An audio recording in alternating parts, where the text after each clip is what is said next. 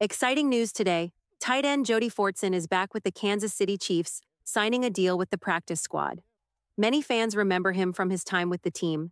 He joined as an undrafted free agent in 2019 and played during the 2021 and 2022 seasons.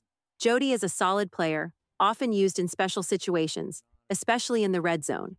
Now, why did this move happen now? That's still a bit of a mystery.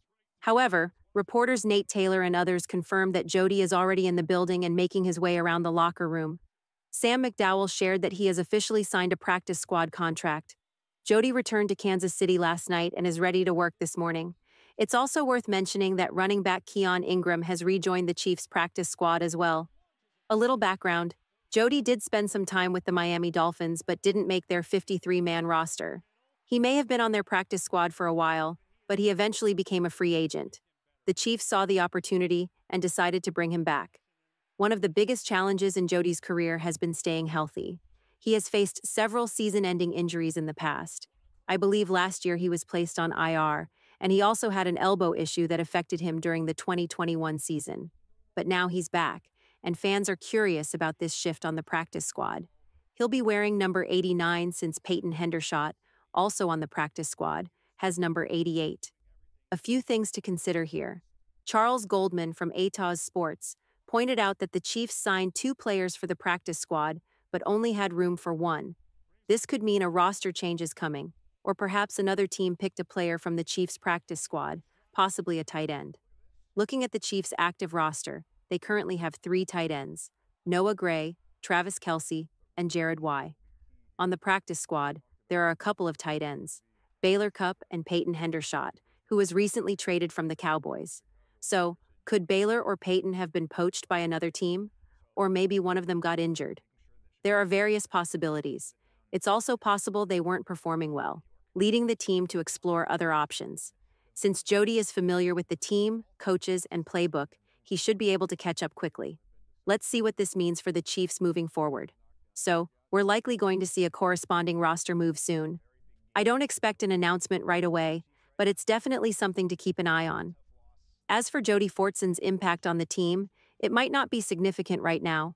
He's mainly a depth player, useful in case of injuries, and can fit into some specific roles, especially in the red zone. Standing at 6 feet 4 inches, he can really reach for the ball, and he can also contribute on special teams. We'll have to wait and see what that corresponding move is later today. Is Baylor Cupp injured, poached, or let go? And what about Peyton Hendershot? Those are the other 2 tight ends on the practice squad. I hope this doesn't indicate an injury for someone on the active roster, like Noah Gray, Jared Y., or Travis Kelce. I really don't think it means anything serious about Jared Y. He's a rookie and it takes time to get involved in the offense. I'd love to hear your thoughts on Jody Fortson's return. While I don't see this as a massive move, I felt it was important to go live and share this news because he's a familiar face and a fan favorite. He's had some good moments and built a solid rapport with Patrick Mahomes when he was healthy. Cole, do you think Jody is the best tight end in Chiefs history? He's definitely a beloved player, and every year fans say, "This is Jody's year." We've all been rooting for him, but staying healthy has been a challenge. It's unfortunate he didn't catch on with the Dolphins. I'm not sure why that happened. Someone asked why Jody is back. We'll find out soon, but it's likely related to another move on the practice squad. Noah mentioned that injuries have set him back, but I'm excited about his body type and playing style. While Justin Ross can do some of that too, Jody is a bulkier version and can really dominate defenders. As for me, I'll be at the Broncos game on November 10th. And yes, Jordy, I hope Jody stays healthy. He has a lot of potential. You never want to see a player return due to someone else being hurt, though. I always appreciate your support for our Chiefs coverage. It's a bit strange he didn't get more chances with the Dolphins. As Mando pointed out, he's a great red zone target, especially now that the Dolphins signed another tight end. Justin, I agree. Jody definitely deserves another chance. Now, let's dive into some film from the Atlanta Falcons game. But first, we have a lot happening with the team. I usually wait to include practice squad news in tomorrow's video, but I just had to talk about Jody Fortson. He's a fan favorite, and everyone loves him.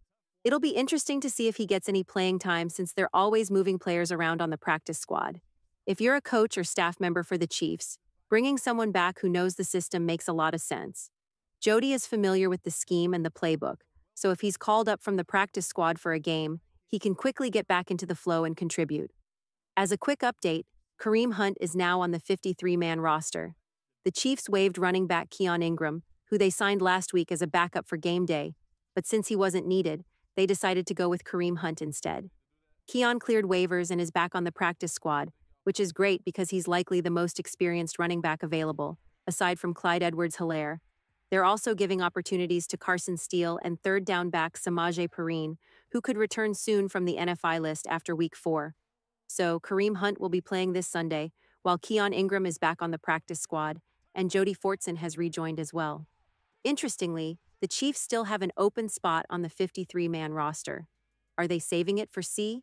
They currently have 52 out of 53 spots filled, so there's still room for one more move. I wonder if this means C is looking good and could be coming back soon.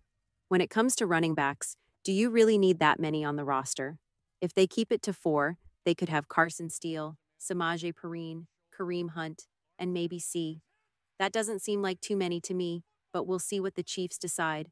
They're always adjusting based on injuries and other factors, so we'll keep an eye on it.